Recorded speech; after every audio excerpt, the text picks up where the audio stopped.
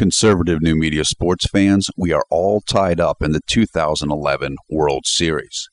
And that's because the defending American League champion Texas Rangers staged a dramatic ninth-inning comeback tonight on the road against the St. Louis Cardinals.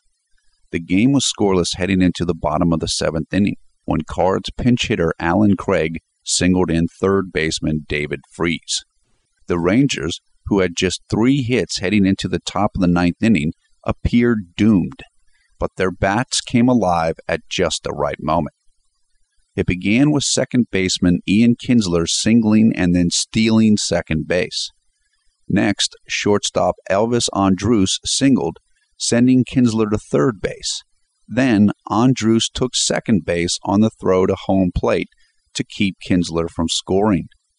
So, Texas had second and third with none out.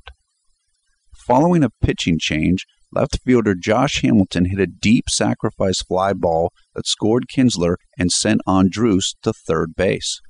The game was tied. St. Louis changed pitchers again, and the Rangers' first baseman Michael Young responded with another critical sacrifice fly to deep center that scored the go-ahead run when Andrus tagged at third and crossed home plate. The Cards got their first runner on in the bottom of the ninth, but Texas closer Neftali Feliz then struck out 2 straight batters before getting Cardinals shortstop Rafael Furcal to fly out to right field and end the game. What a comeback by the Rangers. We'll include some links on this story, including the box score of tonight's game, in the video description below the video player.